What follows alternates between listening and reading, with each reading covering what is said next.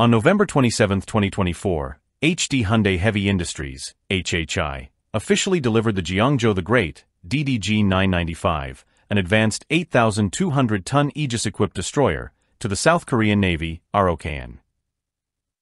This significant milestone took place at HHI's Ulsan shipyard, where representatives from the Korea Defense Acquisition Program Administration, DAPA, the South Korean Navy, and international guests from 9 other countries, including the United States, Poland, Indonesia, and Peru, gathered to celebrate the event. The Jeongjo the Great marks the first vessel in South Korea's King Jeongjo KDX-III Batch-II-class, an integral part of the nation's ongoing efforts to modernize and strengthen its naval capabilities.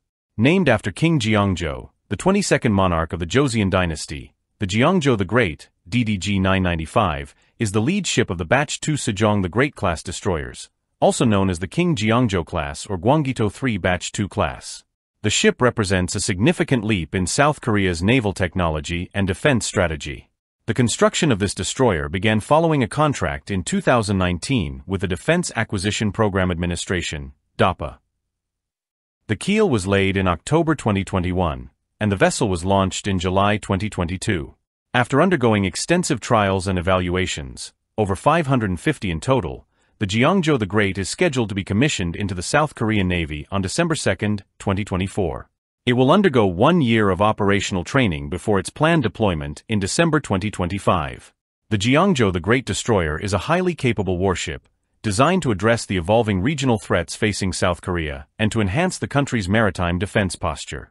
With a standard displacement of 8,500 tons and a full load displacement of 10,000 tons, the ship is comparable in size to other advanced destroyers like the U.S. Navy's DDG-X and China's Type 055.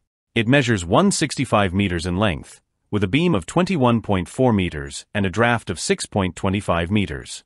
The ship is powered by 4 General Electric LM2500 gas turbines arranged in a combined gas and gas (COGAG) system. This propulsion configuration enables the Jeongjo the Great to achieve speeds exceeding 30 knots and offers a range of 500 nautical miles, with an endurance of up to 30 days. The hybrid propulsion system enhances fuel efficiency during non-combat operations, a key feature of the Batch-II class. The Jeongjo the Great is equipped with an impressive array of weapons and defense systems.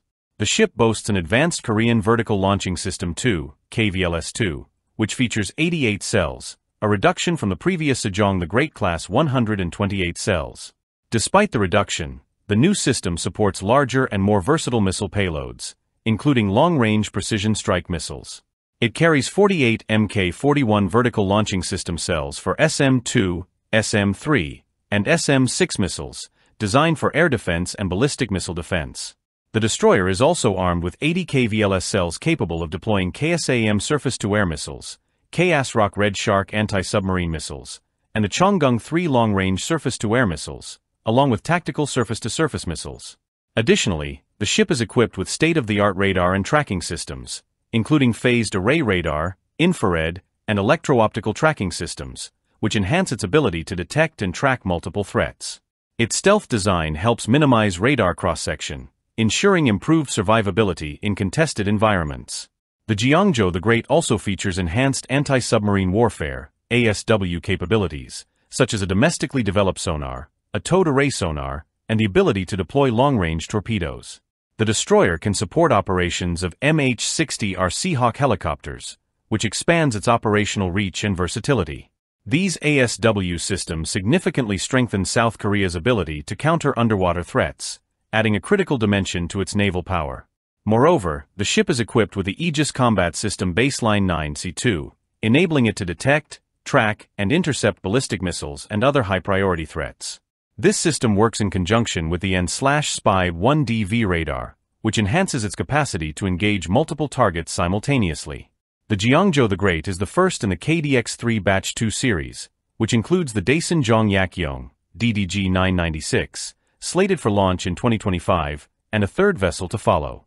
The Batch-II program, budgeted at 3.9 trillion won, is expected to conclude by 2028. This initiative aims to fortify South Korea's maritime capabilities, particularly in the area of countering ballistic missile threats, and aligns with the Navy's sea-based maneuvering 3-axis system. This strategy integrates missile defenses, precision strike capabilities, and underwater kill chains to counter regional missile and nuclear threats. The delivery of the Jeongjo the Great also signals South Korea's growing prominence in the global defense industry. Representatives from countries such as Poland and Peru attended the ceremony, highlighting international interest in South Korea's shipbuilding and defense technology.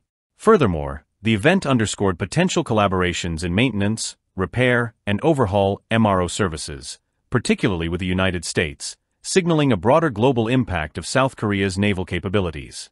The delivery of the Jeongjo the Great, DDG-995, marks a major step in South Korea's efforts to modernize its naval fleet and enhance its defense capabilities in the face of evolving regional threats. This advanced destroyer not only strengthens South Korea's naval power but also sets the stage for future advancements in the country's shipbuilding industry, while positioning South Korea as an important player in the global defense market.